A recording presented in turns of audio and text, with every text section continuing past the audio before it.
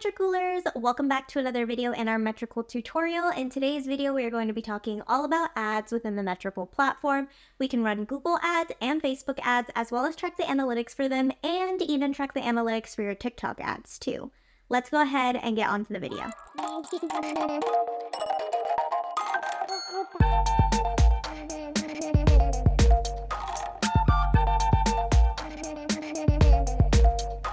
So like I said, we're going to be talking all about ads today. So if you go up into the dashboard of the Metricool platform, you'll see that ads has its own respective section. I've already clicked into it, and when you first click into it, you'll always be brought to the campaigns page. But if you look on the left-hand pane, you'll see that there's campaigns, keywords, create campaign, and recommendations. I'm going to go through each of these sections in depth, especially the create campaign section. But before we get started into the nitty-gritty of ads, I do want to just remind everyone that before you can even run ads, you have to make sure that your ads accounts are connected.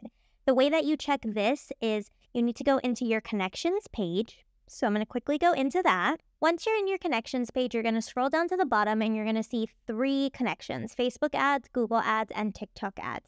As you can see here, for the Metricool account that I'm currently on, we only have Facebook ads connected, but you can have all 3 connected if you would like. And when I actually go through the process of creating a campaign, I'm actually going to switch into the Metricool Spanish account because we do have all 3 connected over there. But I did want to show you the connections page. If you were to click on any of these to connect the ads account, it would take you straight to the respective platform for you to log in. So let's say you clicked on TikTok, it would take you to the TikTok for Business page so you can make that connection.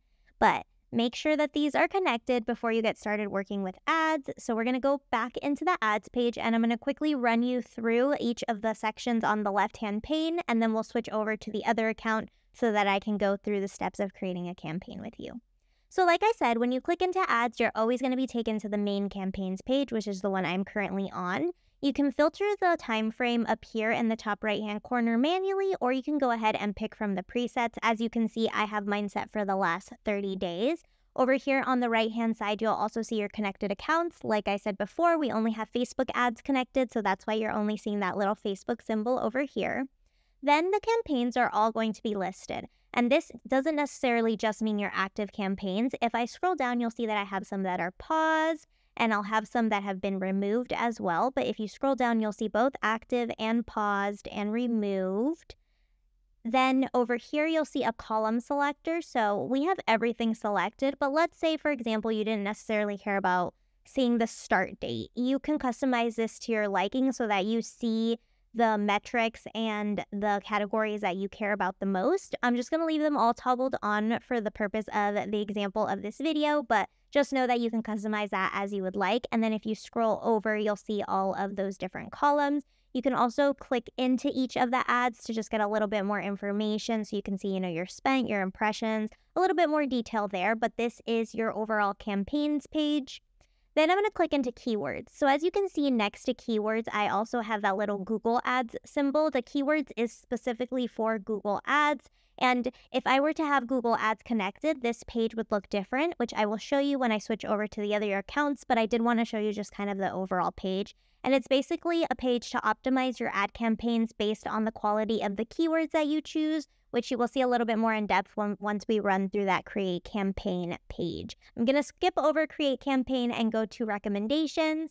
And same thing, this is specifically for Google ads, and this would show any recommendations for your ads, and it helps you track the performance of your Google ads account.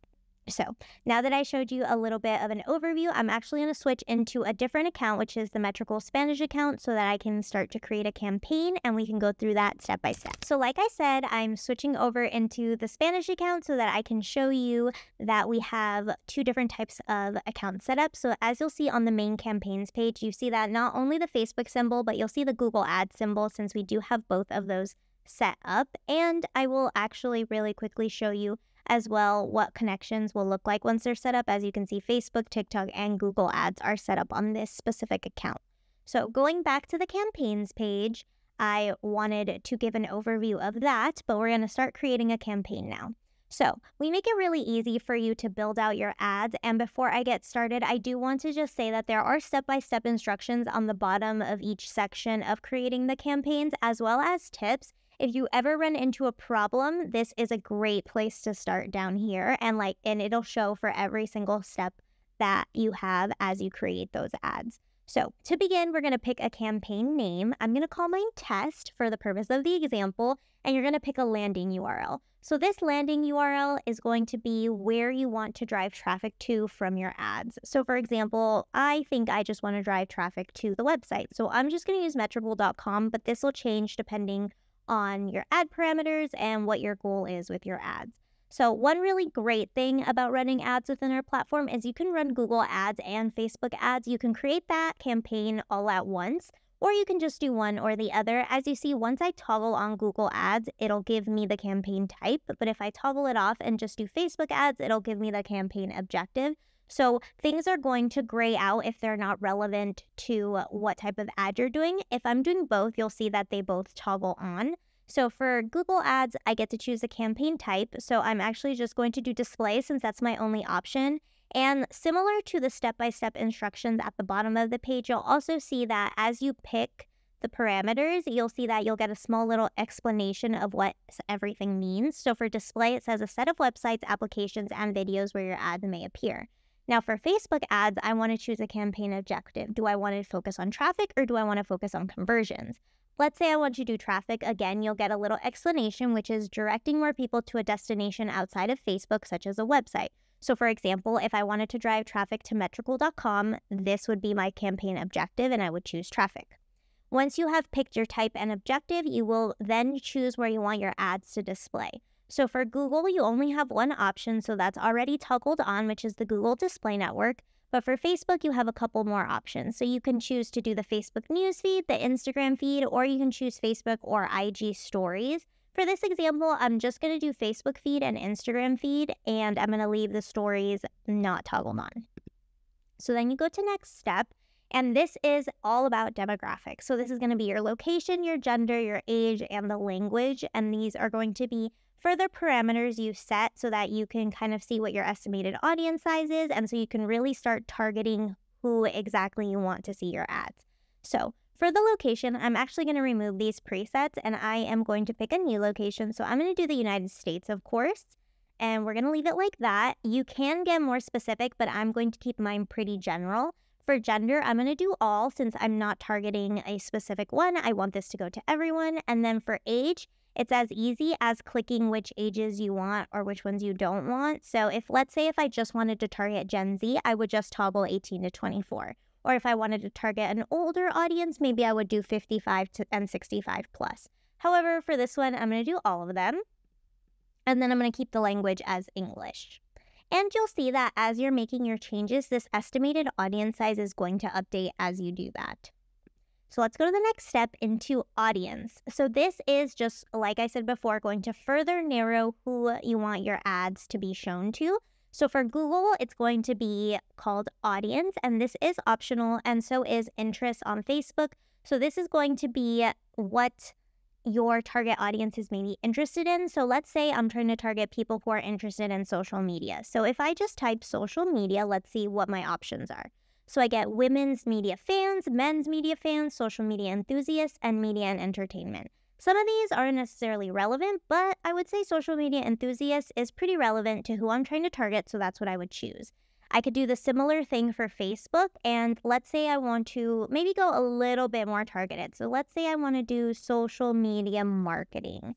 And as you check these in, you'll see that the audience size is shown for these specific, interests. So you'll see that marketing in general is a humongous audience size. You'll see that digital marketing is a little bit smaller. Social media marketing is still very large, but a little bit smaller. So let's do social media marketing, and let's say I want to get even more specific. So let's say I want to target people specifically who are interested in influencer marketing. So I can see if I'm liking that audience size. It is a bit smaller, so I'm going to click that, and that is what I'm going to set as the interest and the audience. And you'll see here that that estimated audience size is still updating as well. Then we're going to go into design. So this is where you're going to build out your ad for both Google and for Facebook. So you'll see right here for the ad logo, that is a requirement via Google. So you'll want to make sure to add your logo. I'm going to really quickly add in the Metricool logo. already had that nice and ready to go. And then you can go ahead and choose to upload your ad picture, or if it's a post that you've already made, that'll pop up over here on the right-hand side that you can choose from. So I am just going to choose one of the ones that are already saved. Like I said, I'm using the Spanish account, so these will all be in Spanish, but I'm just going to pick a picture for the example. And then you're going to go down and start building more of the description and the other parts of your ad. So your business name, I'm going to put Metricool. We already have the URL set. The title, let's say 6 SEO techniques. That's going to be the title of my ad. And then you're going to want to do a description. So let's say my description will be, here are 6 techniques you should use for your SEO in your social media content. And of course, this will be different depending on what your ad is, but I'm just filling out these parameters. And then I'm going to go to the preview, and you'll see here that these two are grayed out, and that's because those were the Facebook and Instagram stories that we decided not to do placements in. But because we did decide to do the Facebook feed, the Instagram feed, and Google Ads, you'll see that you can actually preview those. So if you click into each of these, you'll see them to be slightly different just depending on the placement. So this is what it would look like for Facebook.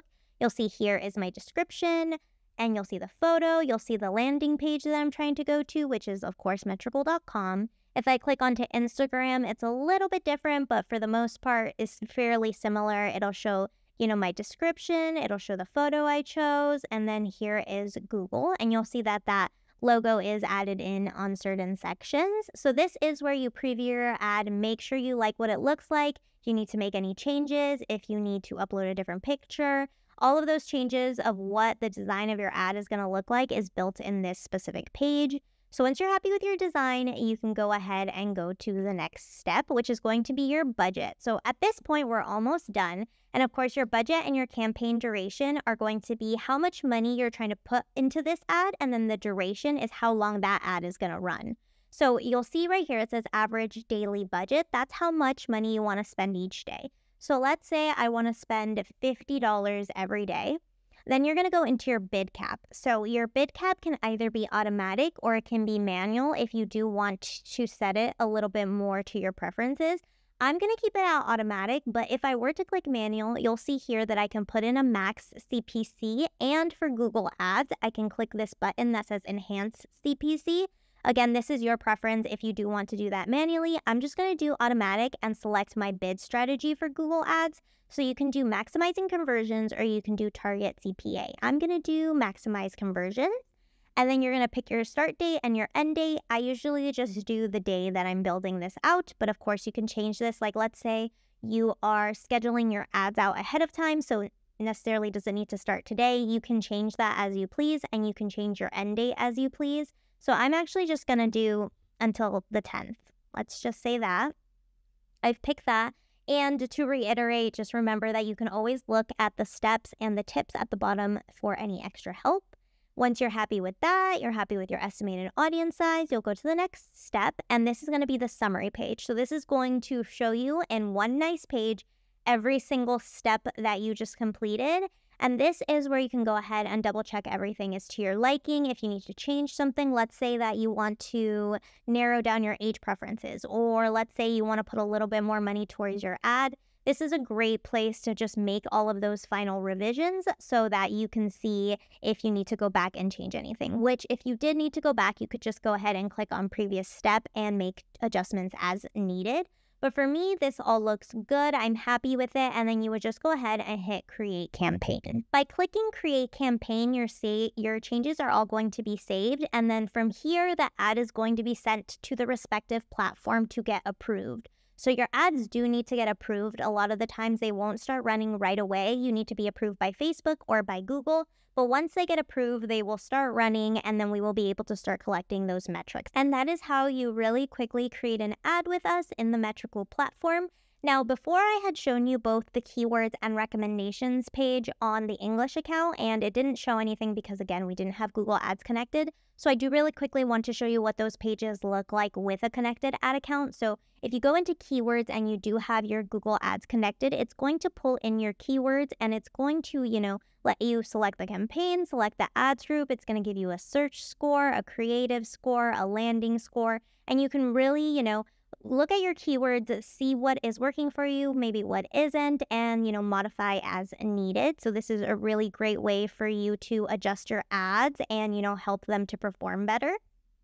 And then if you go into recommendations, this is going to be the campaign recommendations page. So the difference with this is because we do have Google Ads connected, I can click Analyze Campaigns, and it's going to analyze my campaigns and give me recommendations if needed. So if I were to click Analyze Campaigns, it would start to gather that data. So luckily, it says all of our campaigns are optimized. So we just got this little check mark, and it says we have analyzed all your campaigns and we don't have any recommendations. But if they did, they would all appear here. And once your ad is approved, you will start to see it appear here in the campaigns page, and you'll see it running as active. So you can always check on your campaigns and the status of them here, as well as some quick overviews of those insights. But we also do have more in-depth analytics for your campaigns. So we're actually going to switch gears from ads to our analytics section now. So we're going to go straight into analytics, and we're going to scroll down on the left-hand pane, and you're going to go down here to Facebook ads, Google ads, and TikTok ads. And we have them nicely separated out so you can track all of your campaign analytics here. You can see the reach, the results, the performance, and you can also see that list of campaigns again. You can change the time frame, and you can see how everything is performing. Similarly to Facebook ads, we can do the same with Google ads. So see the reach, your results, your performance over a period of time, your revenue, and your list of campaigns. And like I said earlier, we do also have the ability to track your TikTok ad campaigns. So these are ads that you have created within TikTok. If you connect your business account, you can go ahead and see how those campaigns are doing right within the Metricool platform. So we can see the reach, the results, the performance, and you can also see the list of campaigns if you do have any ads running on TikTok, which is just another nice little addition to our platform that you are able to see those results. So like I said earlier, we make ads really easy, and don't forget to follow those step-by-step instructions as well as the tips on the bottom of each page when you are creating those campaigns. It is really helpful, and this is just a great way to also, start getting familiar with ads and seeing if they will work for your social media strategy. And that's everything you need to know about ads. Go ahead and get started running some ads and tracking those analytics. Don't forget to use the code TRYFREE to try any of our premium plans for free for 30 days. Make sure to check the description box for timestamps if you need to refer back to anything, and I will see you in the next one. Bye!